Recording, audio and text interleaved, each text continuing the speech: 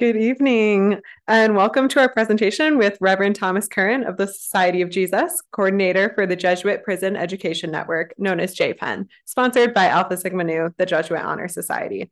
Thank you to everyone here for braving the winter weather and making it to the presentation. And I'd also like to extend a warm welcome to those who made it via Zoom, where we had just over 100 registrants. My name is Megan Olinger, and I am a senior studying finance and accounting at Georgetown.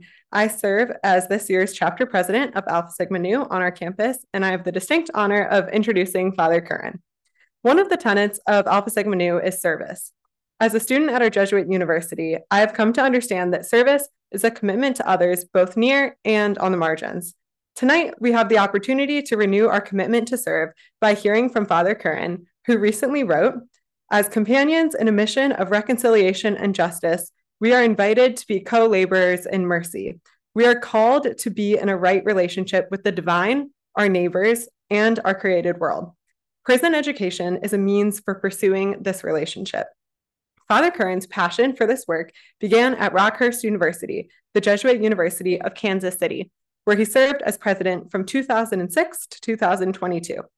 At Rockhurst, Father Curran led a strengthened focus on mission and values, establishing a number of social justice initiatives, including the Chillicothe Companions Program, which offers Rockhurst University courses to incarcerated women and staff at the Chillicothe Correctional Center. In addition, he oversaw numerous major capital improvements that enhanced the campus, including construction of Arupe Hall and the Magis Activity Center, and the renovation of Rockhurst's most historic building, Sedgwick Hall, the home of St. Luke's College of Nursing and Health Sciences, which Rockhurst acquired in 2020 under Father Curran's leadership and vision. Father Curran's wide variety of interests is apparent in his educational background. He holds a BA in politics from DeSales University, an MA in theology from DeSales School of Theology, an MA in liberal studies, public policy, and government from Georgetown University, a JD from the Catholic University of America, and an MBA from St. Joseph's University. In November 2021, the Jewish Community Relations Bureau honored Father Curran with its Henry W. Block Human Relations Award for his work to pursue equity on campus and throughout the Kansas City community. Father Curran has served on a number of boards, including the Midwest Research Institute in Kansas City, Missouri, St. Joseph's University in Philadelphia, Pennsylvania, KC Common Good in Kansas City, Missouri, and Loyola University in New Orleans. Without further ado, please help me in welcoming Father Curran.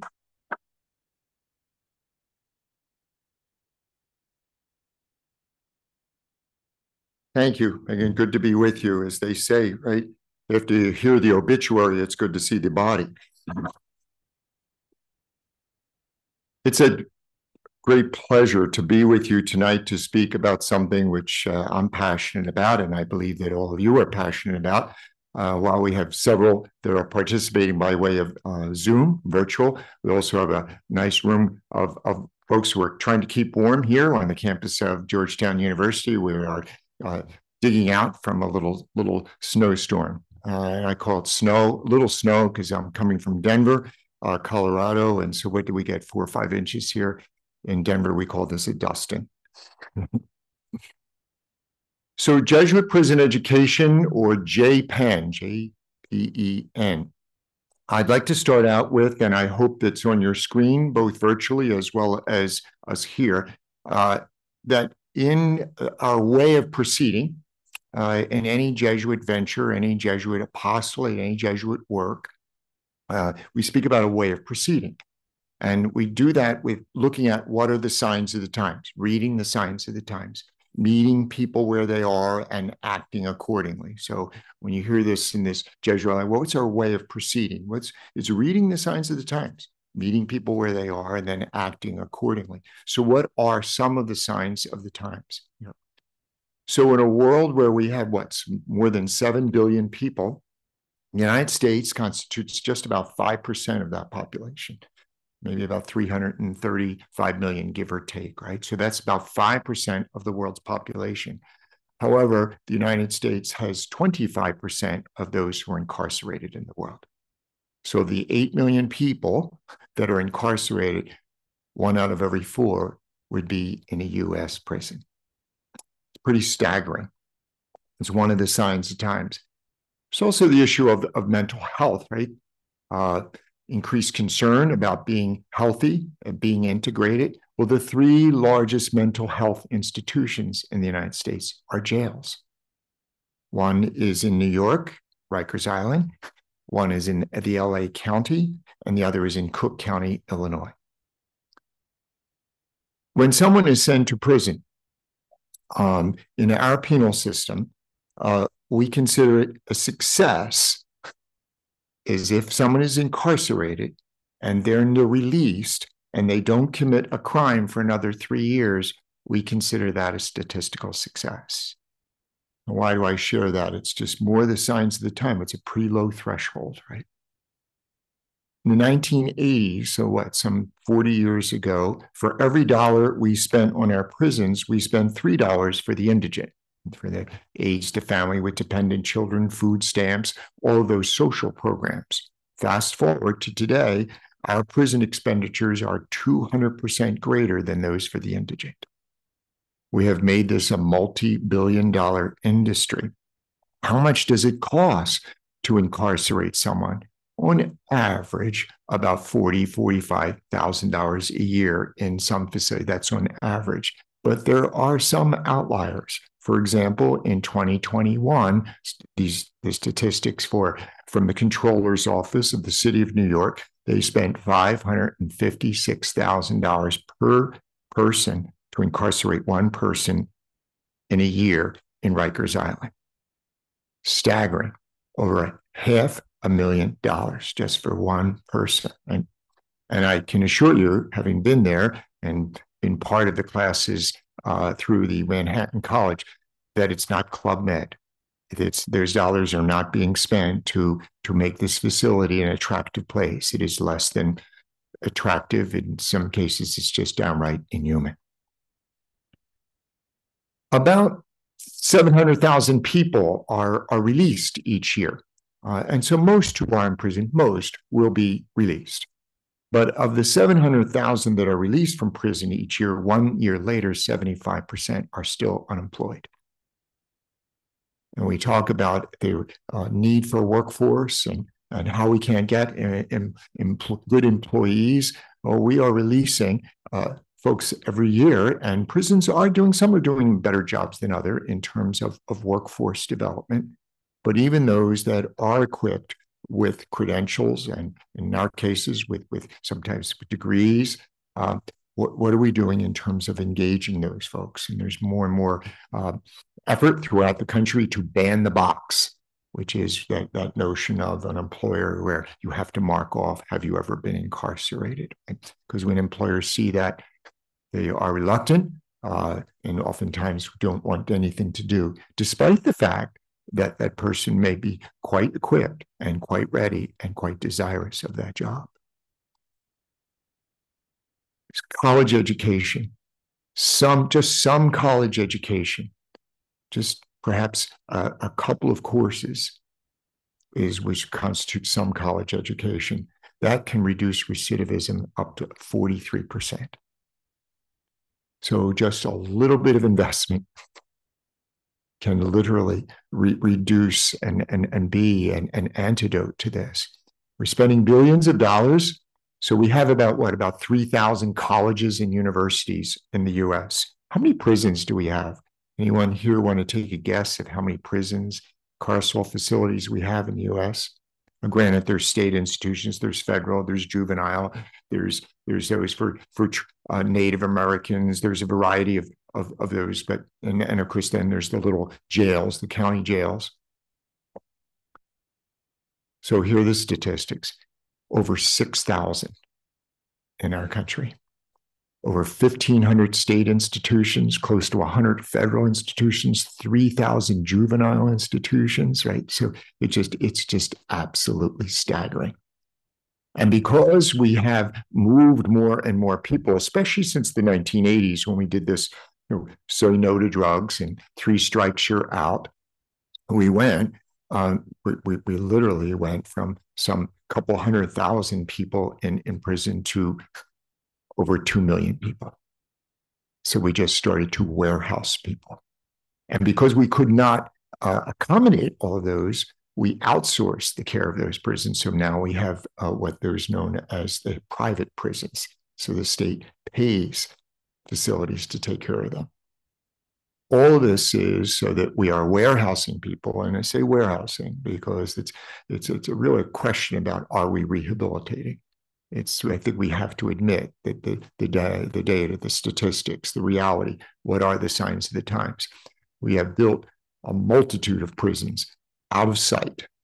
The fact that you kind of, and the audience here is kind of astounded when I said 6,000 facilities here, but yet there are places we don't see them. There are lots of them. And they're in communities where oftentimes that's the biggest employer in that community.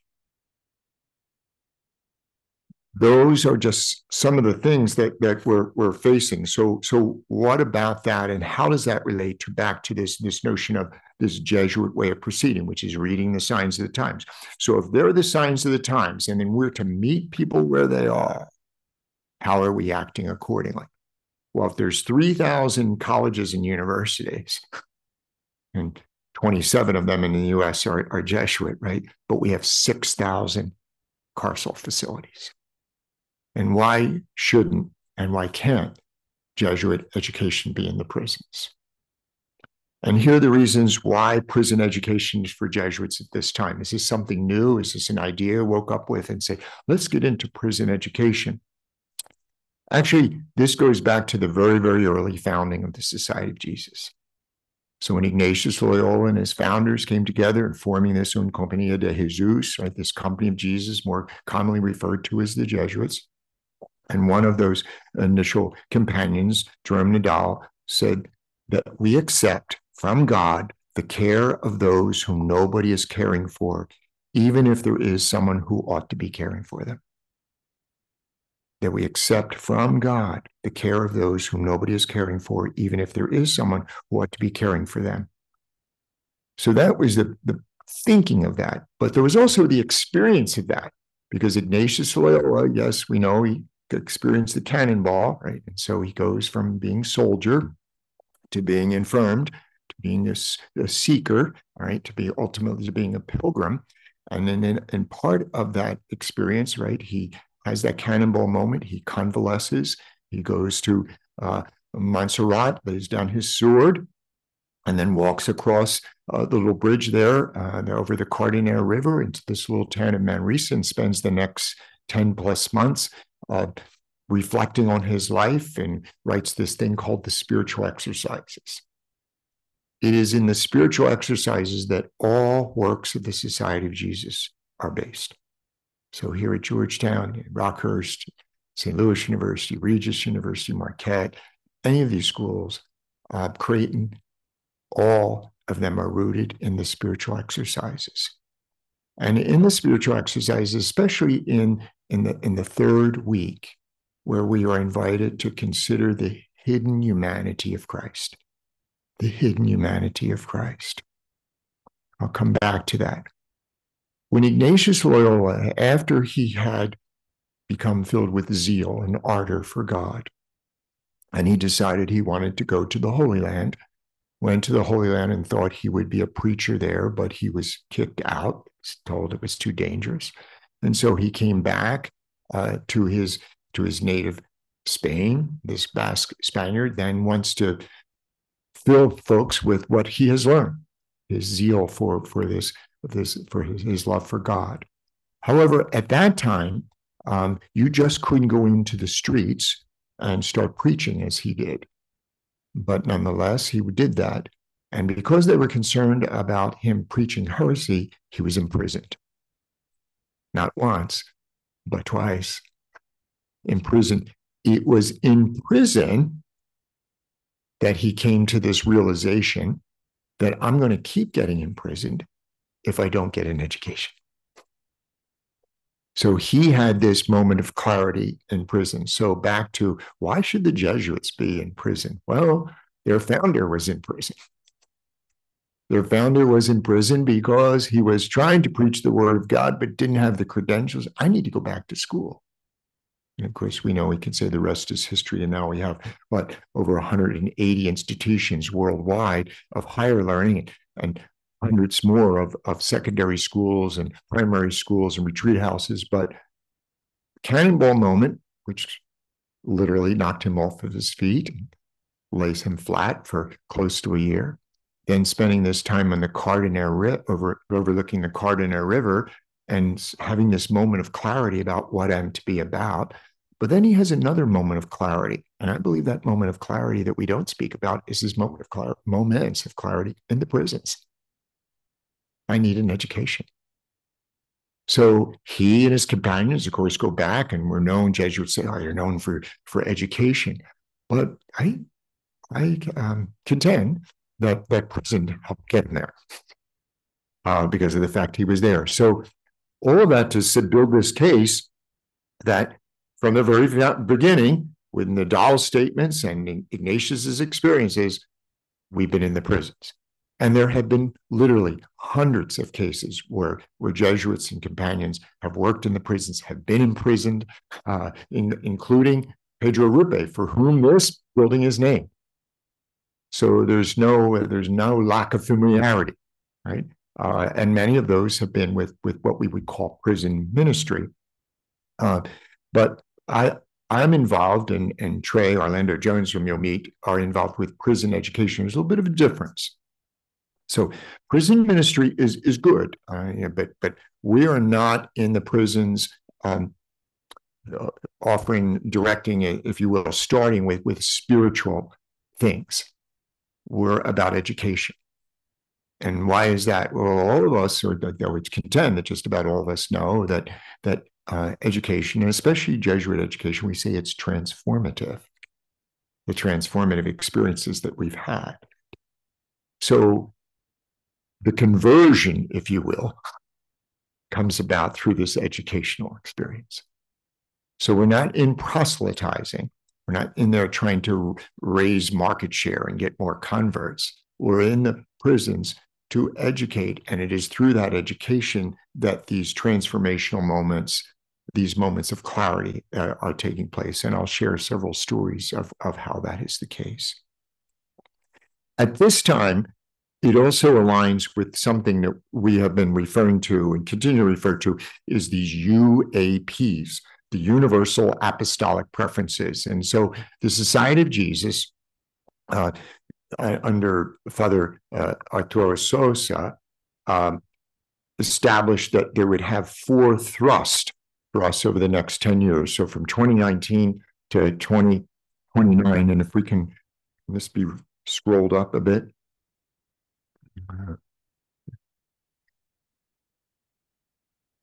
So the Universal Apostolic Preferences, they four action verbs here.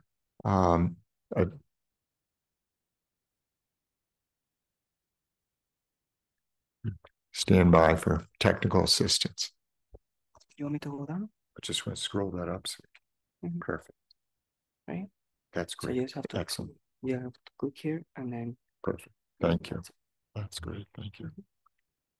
So why do I mention the Universal Apostolic Preferences? Well, remember when we were in grade school, we learned action verbs?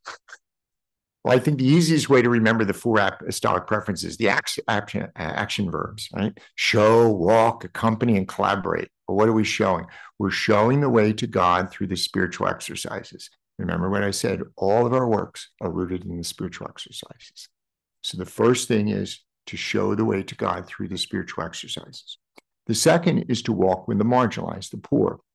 I'm sharing these in order to see how these align what we're doing here. Prison education, does it align with this? Well, rooted in the spiritual exercises, look for the hidden humanity of God. Secondly, that we would walk with the marginalized.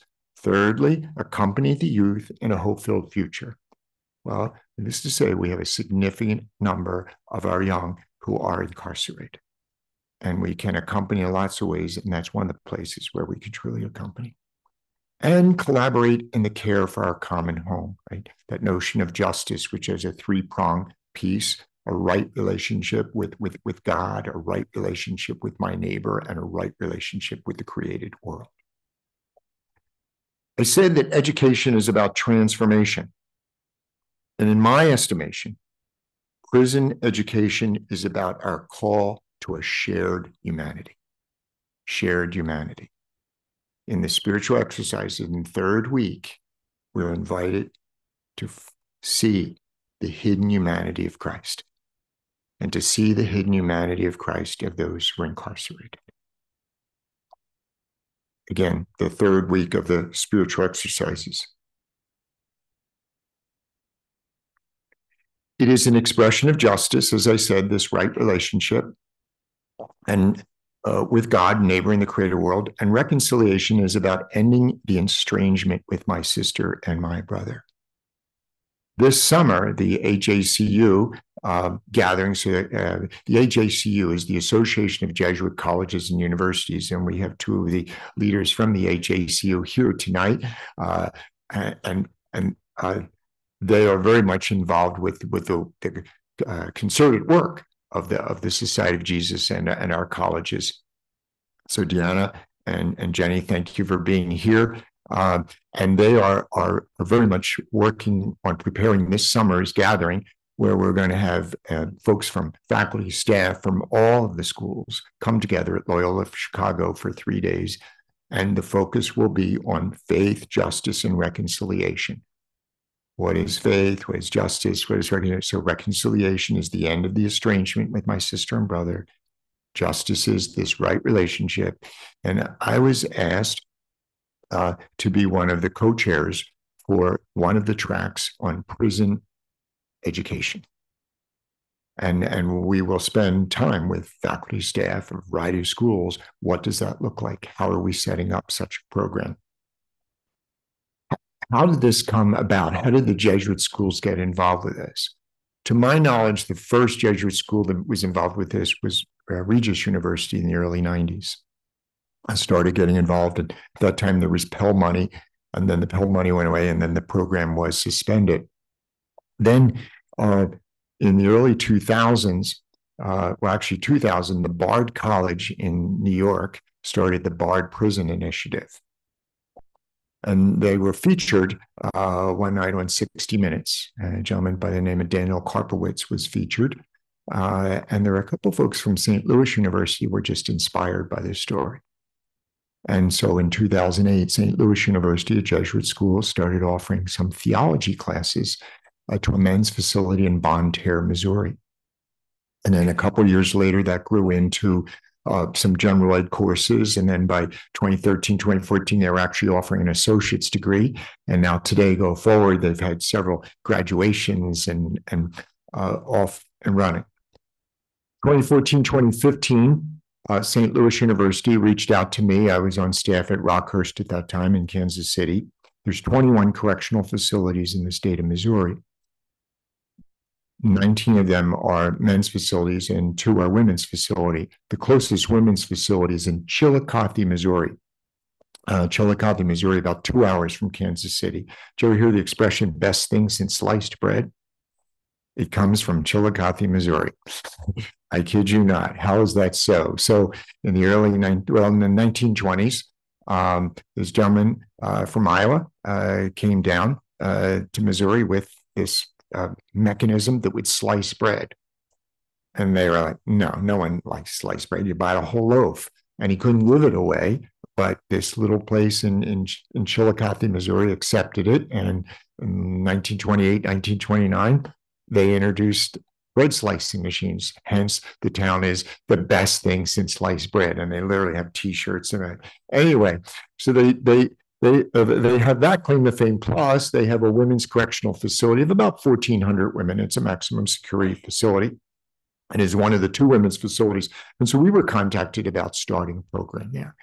It took a couple of years there and then rolled out the first course there. And we have a cohort of women and a cohort of correctional officers who are doing college classes, one course at a time. Happy to say that first cohort of women will receive their Associate of Arts degree from Rockhurst University next December. Yeah, incredible.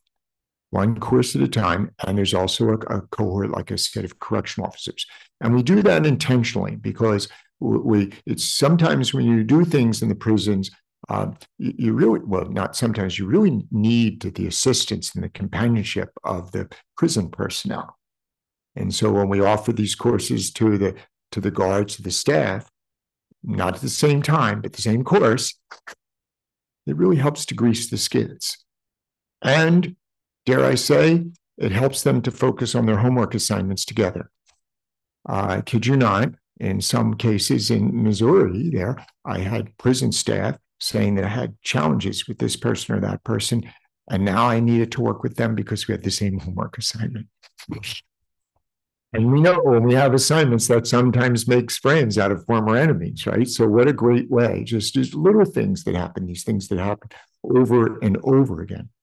So St. Louis launches this program in 2008. Then by 2015, we launched the program in Rockhurst.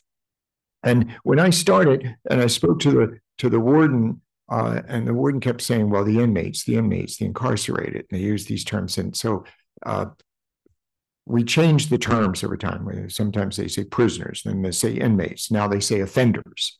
And I said, can we say students? And they say, well, the offenders. I said, can we say students? And the warden, well, whatever. So no, it's important because they're Rockhurst, they're St. Louis, they're Marquette students, right? And to that end, I asked, could we have permission for them to wear their T-shirt of the university? And we gave them Rockhurst University T-shirts. And they were allowed to wear those T-shirts to class.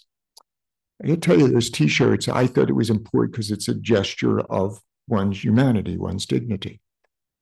It's more than that. Well, it's that, but that reflects something very, very significant. In most prisons, everything you have in that prison is accounted for, down to every sock, every piece of underwear, every book. And so if you give something as a T-shirt, something else has to go out. So getting permission for that shirt to be given and to be worn is a big deal. I've had students tell me that, well, a couple of things. One student said, I never put this in the dryer because this is one of my prized possessions. And holds it and said, we gave a second T-shirt and held it up to her face and said, this is almost like gold to me. We're allowed to wear those T-shirts, and just like we put on a sweatshirt of our, and it says we're part of that community. It's a big gesture. And then going back into the rest of the community there, and they're speaking to their other companions. What did you learn in this class? What's going on in this? It's very, very significant, right? So it's more than just a T-shirt. It's part of our identity and humanity. So that's just a gesture that I have about giving these T-shirts and helping with that. I said that it's evangelizing versus proselytizing. What's the difference? So proselytizing is, we're doing, and proselytizing can be good, doing the work of, on fire with Jesus. And that's good to be on fire with Jesus. But we are evangelizing, not proselytizing. This past semester, I'm currently living in Denver, Colorado at Regis University, and Regis's prison program is in its second year. So I had the privilege of teaching in 3 of the correctional facilities in Colorado this past spring. And in one of those facilities, each of them about 2 hours away, and one of the facilities, one of the students said several things, but it told me how he's been very turned on to Jesuit education and the Pope and all of this. I'm like, well, how'd that happen? And he shared the following. He said, so when you came and I saw that you were teaching this class and you're a priest, I'm like, well, and then, I'm a Baptist and we don't connect too much with Catholics. And I don't, we didn't have a whole lot to say about your Pope, but here I take this course and I get really turned on about this. So much so that he wanted to learn everything he can about Jesuits. When we gave them their certificate, I gave him a copy of the Jesuit case for everything, for the Jesuit understanding of everything. Part of the course that I had was this Leading Lives That Matter, and one of the sections was on issues of the environment. And so they read articles by Rachel Carson, who started Earth Day, and they also read sections of Laudato Si. Well, he wanted to read the entire encyclical, and he read it several times, and said, I really like what your Pope has to say. And here I am as a Baptist saying that this education is transformative. And that's my point about education being transformative. He also said to me, you know, I'm now interested in those other matters, those religious matters. But if you had just come in here initially to have a service or celebrate Mass, I would have walked right by. But the fact that you were offering education, I was interested.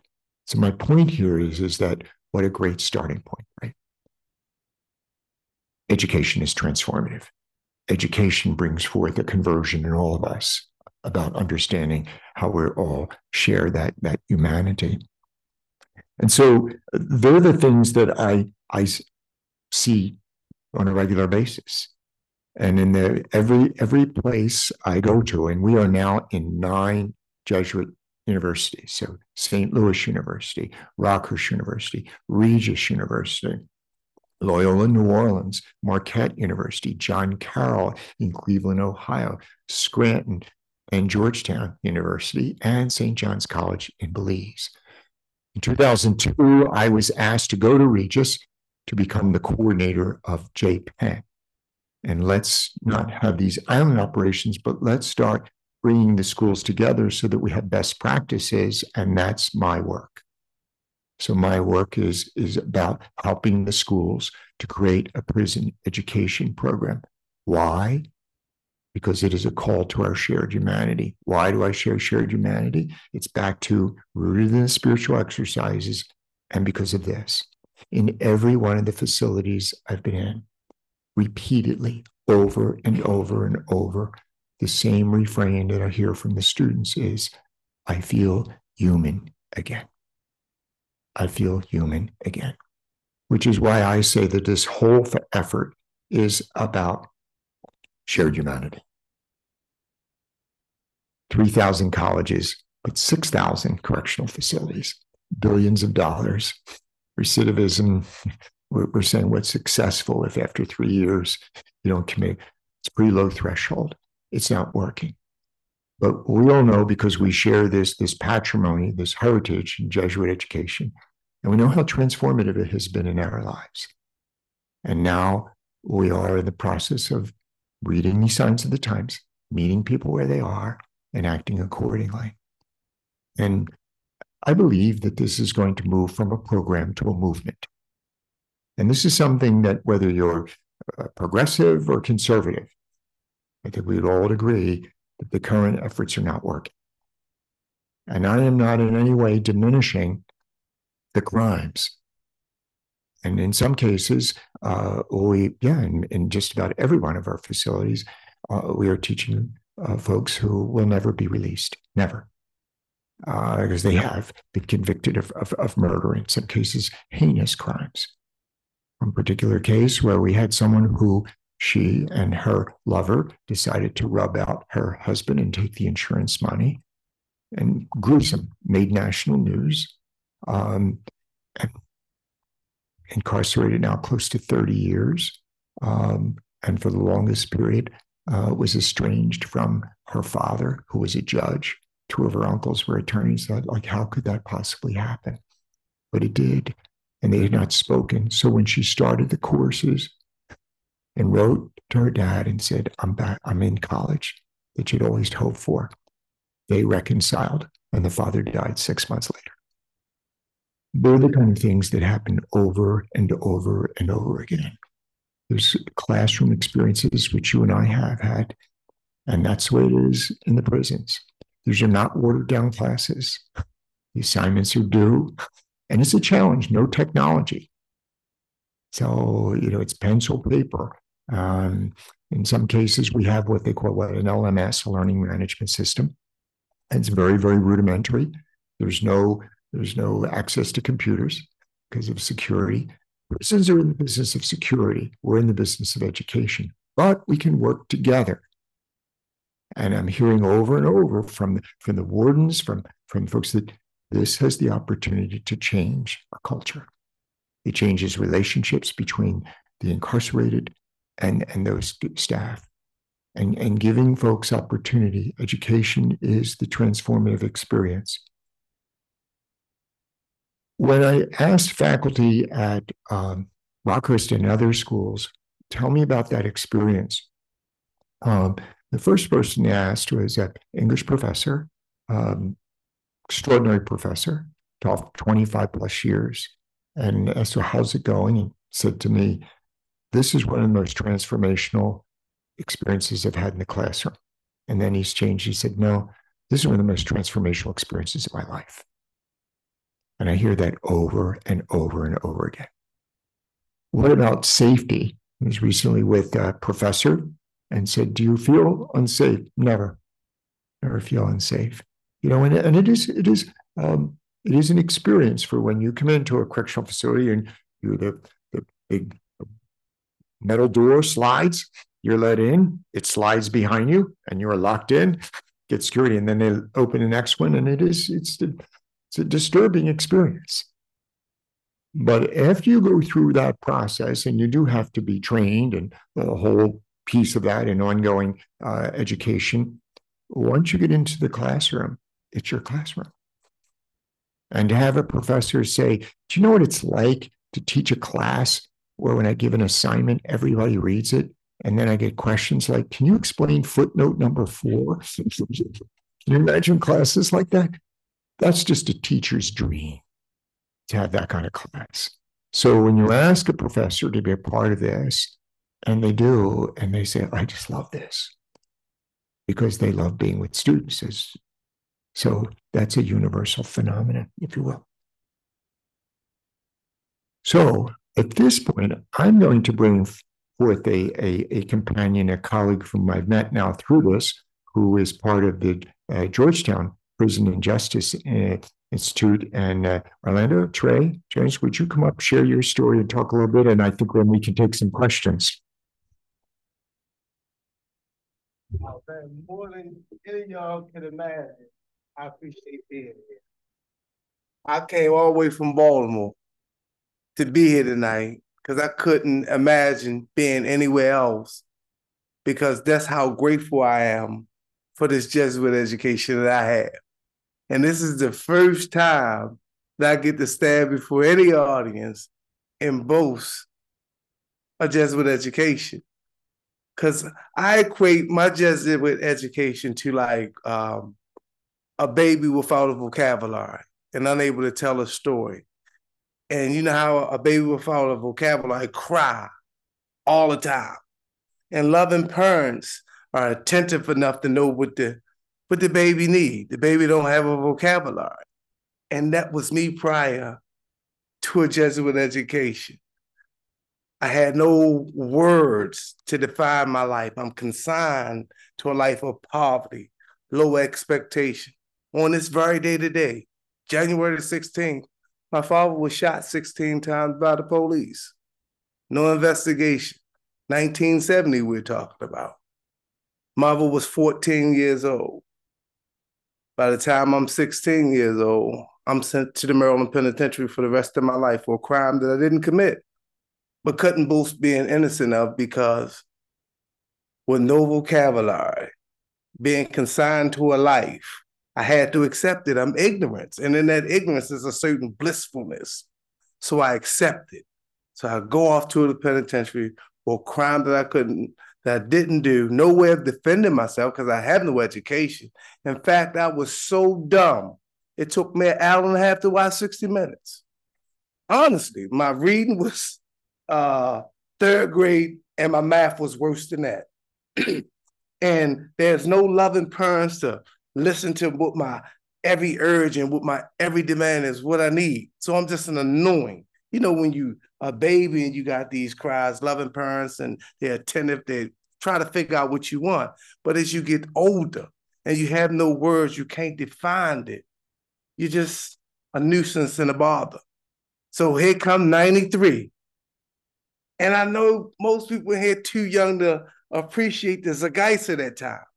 But you got the Nation of Islam here. And in the penitentiary, you know, this dichotomy there, the limit you more. Demagoguery is there. White people, evil, Catholicism, stay away from it, right? So here go Father Tim Brown. He's about like 5'5", 5'6", with his collar teaching, you know, constitutional law. Jailhouse lawyers don't get that. that kind of education. You get case law and become so annoying to real lawyers, no one want to deal with you. And then he comes in with his buddy, a Jew from Loyola. Nobody wants this. 3 years later, I was able to boast. I'm acquainted with the accumulated wisdom of the ages. That what made me attractive. So when Father Tom began to talk about there was no proselytizing, I get it. But the education is infused with a spirit that demands that you become better than who you are. Because I've realized in my quest to not be impoverished, not to be everything that being Black and born into a ghetto with uneducated parents deem you to be, to avoid that, I'm just servicing myself. And it wasn't until years later with a Jesuit education that I come to realize that everything that I did for myself dies when I die. But now I get to be better to everyone I come in contact with. That's what I exist to do now, to be a better friend to you than you can be to me. That's what got me through the hopelessness of the penitentiary. I'm 16 years old, and I'm standing before a judge being told, after being convicted of first-degree murder, that you will die in the Maryland Penitentiary, a place that was built when Thomas Jefferson was the president of the United States. And I stayed there for 37 years, 2 months in a day. And when you look at me, I don't look like nearly of the things that I went through. And you can't tell how dumb I was. I mean, the thing about a Jesuit education, you get to question everything. And even the one thing that really blew my mind is Ignatius probably would have been offended by being called a Jesuit. It was offered in a pejorative sense. But the work is being better to the world than the world is to you. I committed myself to me.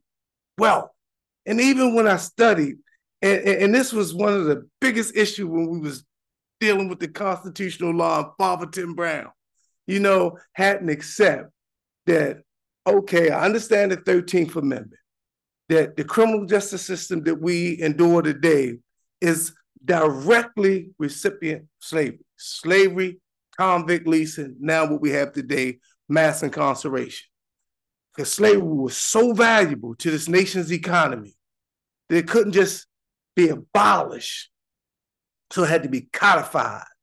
So we got the 13th Amendment. Slavery is abolished except. So what that exception do? It brought in what was known as convict leasing. Through Jesuit education, they brought the books, Michelle Alexander, The New Jim Crow.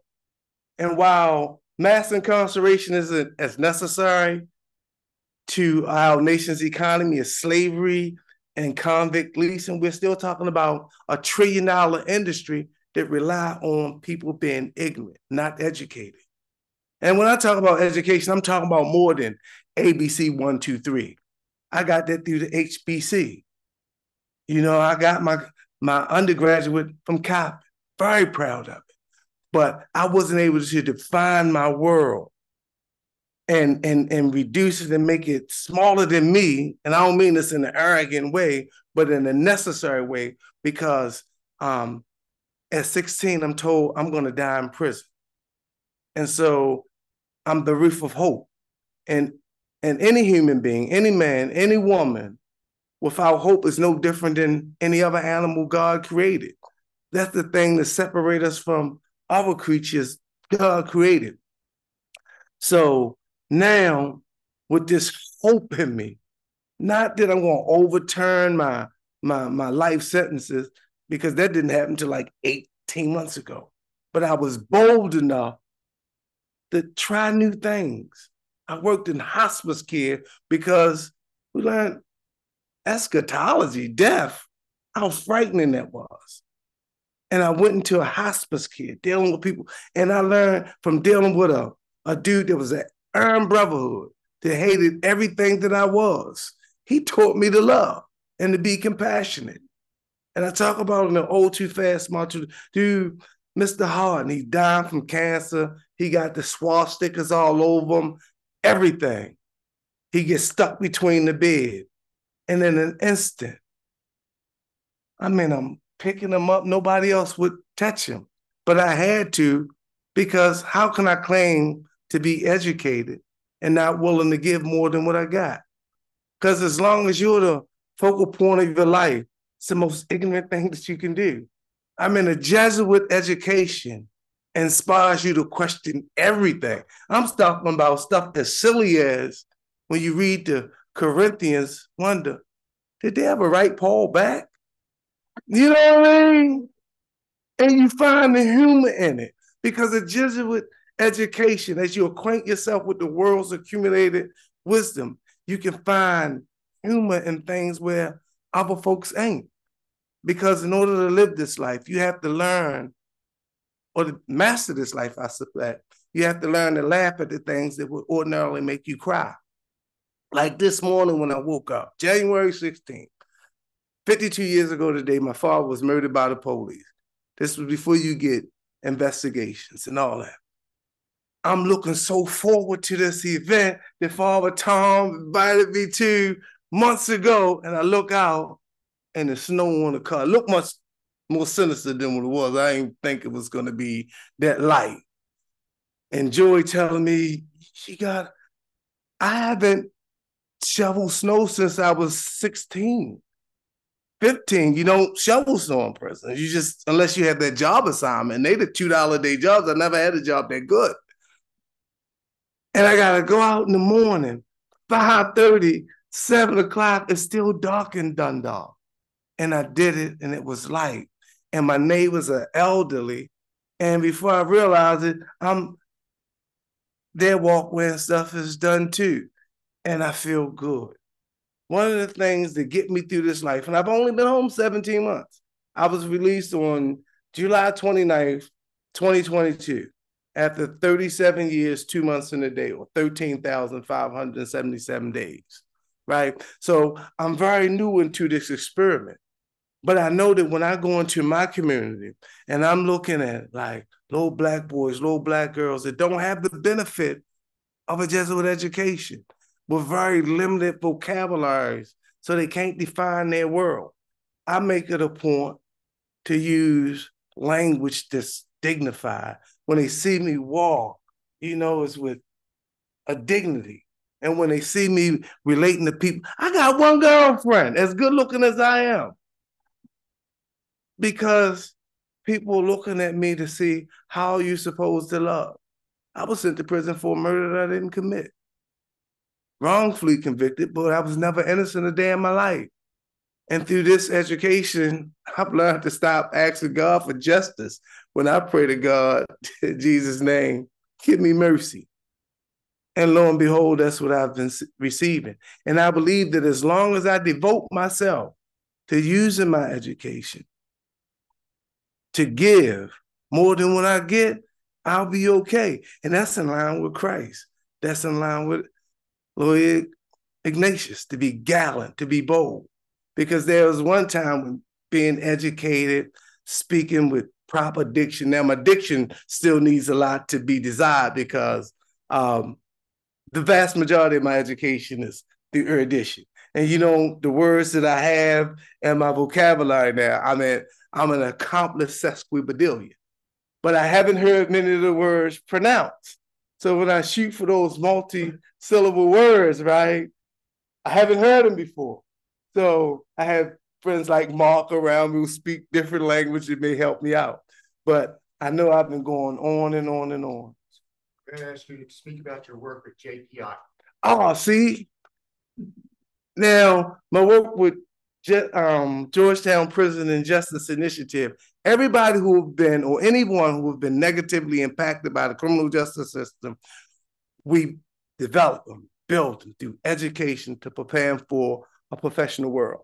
And we got like many tenets, like we got the pivot program and the paralegal program, where our professors from Georgetown prepare those impacted to be business entrepreneur, paralegal prepared for the legal thing. And then in prison, at Patuxent, we have a bachelor's program where, cohorts can get a Georgetown degree after like 5 years, but you have to get transferred to Patuxent and all that. And then at the DC jail, we have a scholars program, right? Now, Evelyn Rupert is much better equipped to speak to that. My passion is mainly with making an exoneree, where Georgetown students, undergraduates, take cases, 5 at this point, where the person is likely innocent, wrongfully convicted, examine the case, study the case, do a documentary, make the person a human again. Because the one thing that affects most people in prison, more so than being broke, more so than being a minority, is being obscure, being nobody. And that's what an education does. It gives a person a voice and a chance to create a narrative of their own life, as opposed to being the subject of other folks. And so at, Georgetown Prison and Justice Initiative, the marginalized, those who have been rendered, as I was, superfluous, that's who we come to see. And it's with the spirit of this Georgetown education. Trey, they're going to ask, we're going to open this up for Q&A because there's some questions that folks want to ask. Okay.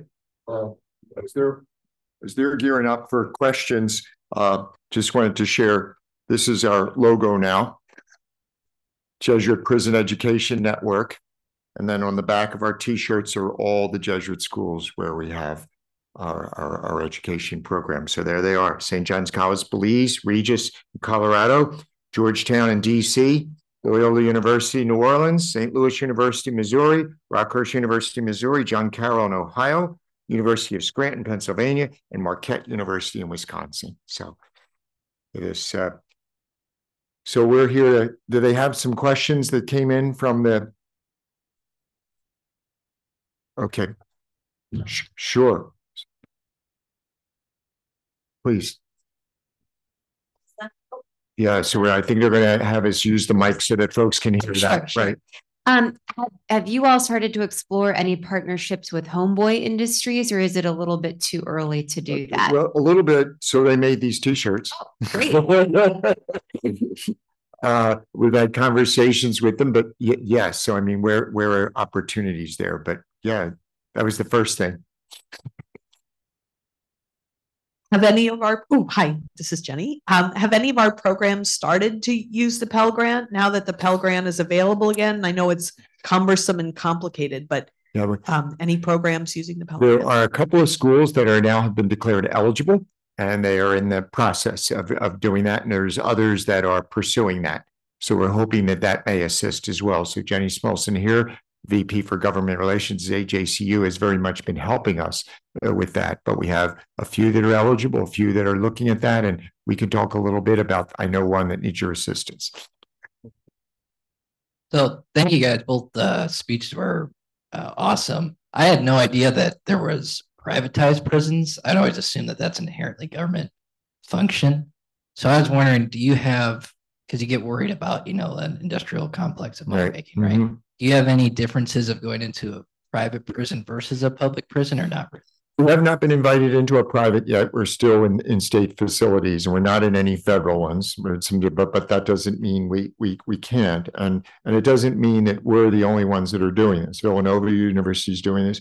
Notre Dame University has a Center for Social Concerns, and they actually just reached out to us last week. They want to partner with us. So there's more than enough work out there. So stay tuned, but I can see that happening, right? In starting these programs, it really requires a relationship with the schools and with the correctional facility, the Department of Corrections. And you have to keep in mind that they're in the business of security, we're in the business of education, and these take quite a while to kind of roll out, right? And we're on their turf, but great question.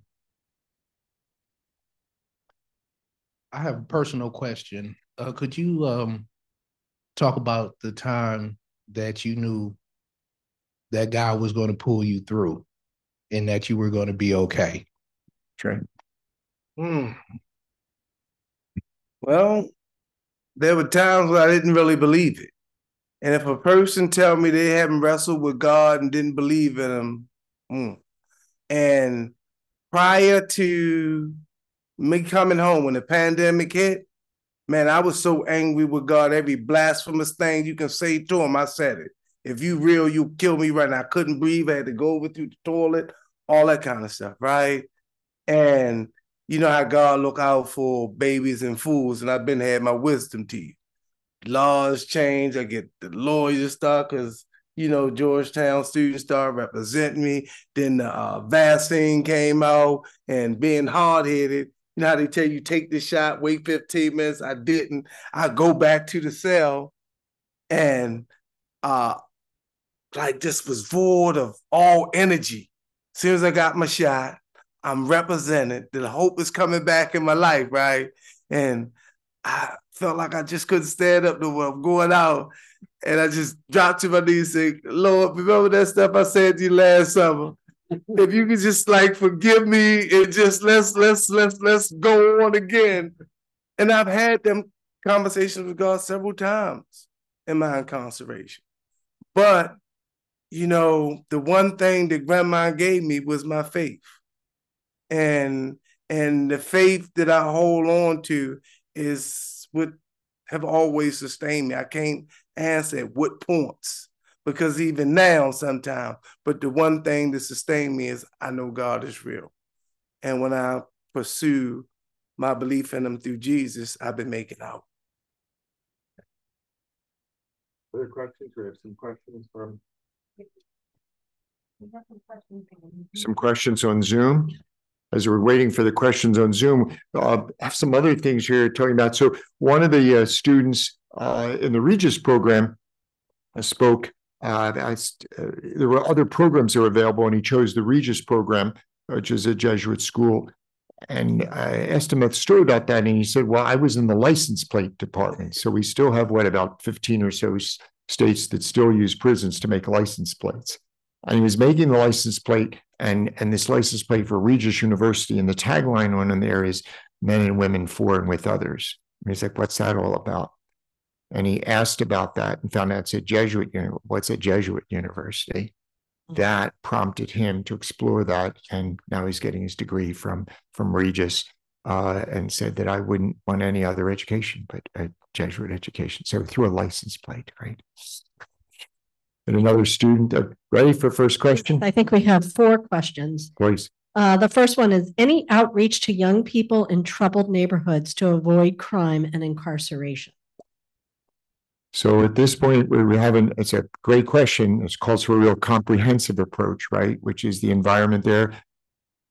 We have not done that yet. We're really just kind of, my mantra for this has been, what can we do that's modest, achievable, and sustainable? Modest, achievable, and sustainable. So just little classroom sessions kind of growing, but certainly a more comprehensive approach, kind of deterring that pursuit of crime, education, and then reentry as well. So there's a whole continuum. Again, lots of things for us to do here, but at this point, we're just doing prison education. Okay, question number 2. Are there ways that those of us who are not faculty, but are associated with one of the participating Jesuit universities can help with this program? Absolutely. Contact your advancement office for that university and say that's one way to support that, and say, I want my contribution to go towards your program there. That's one way. I would say also to get in touch with that school, whatever school that is, to reach out to them. And I know that they have opportunities there for whether that's writing to them or supporting or being a part of. There's ways to support those particular schools. Hope that helps answer that question. Can either of you comment on Matthew 25, quote, when were you in prison and I visited you, and how it affects our approach to these needs? So I think we should all be rooted in Matthew 25. I'd like to, not to change the words of Jesus, but I think sometimes when he said, when I was in prison, did you come and educate me? That's the way I think I would, that's what I hear him saying, is when you come and visit. Well, what's a greater visit than to have that conversation about education, right? Trey, you want to have comment on 25, Matthew? And especially the part where they say, well, when you was in the joint, dude? I mean, How you treat the least amongst you is how you treat God as you understand him. That's how you treat the Lord. And that's what I do in all my endeavors. I mean, like, for instance, if a person who you qualify as your friend because they're saying all the right things, doing all the right things, and they cold and need a coat, it don't take a lot of effort to give them your coat or to lend them a coat.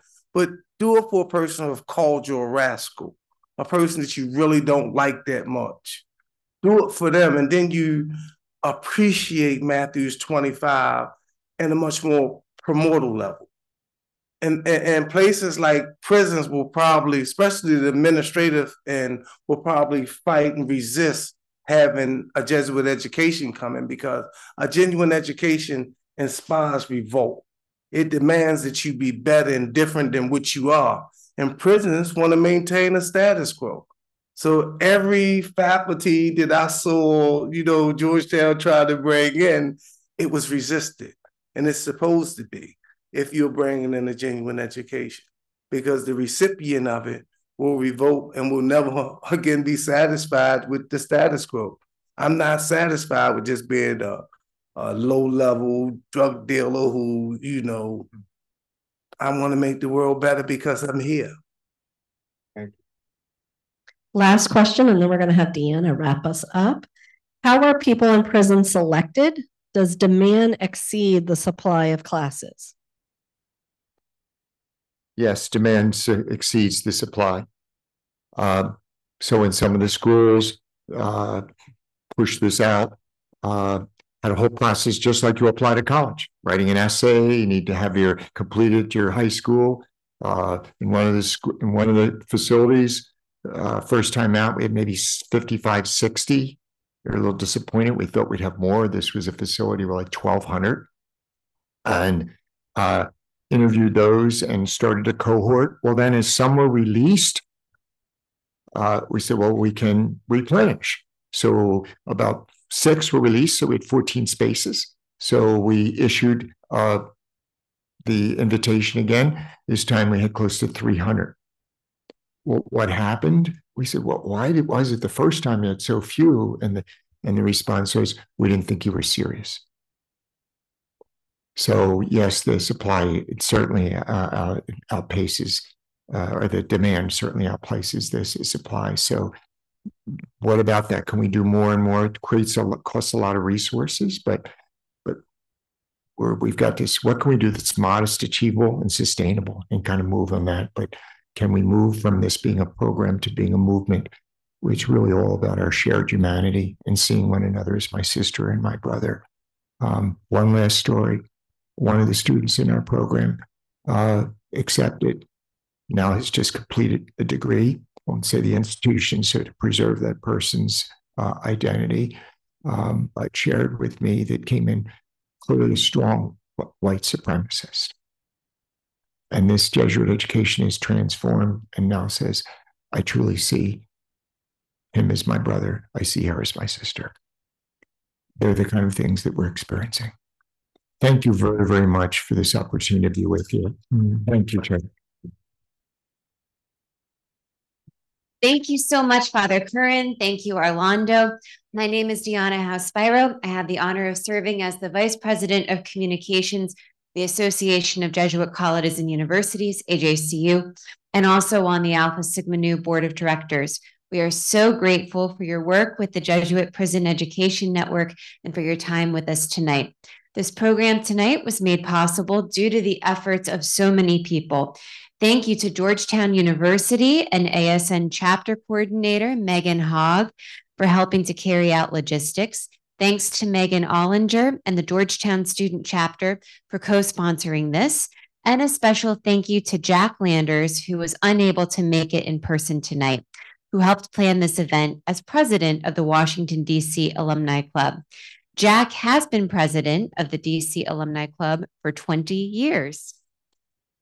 In that time, he has planned many events connected with the local chapter of students, bringing ASN members together, promoting our tenets of scholarship, loyalty, and service.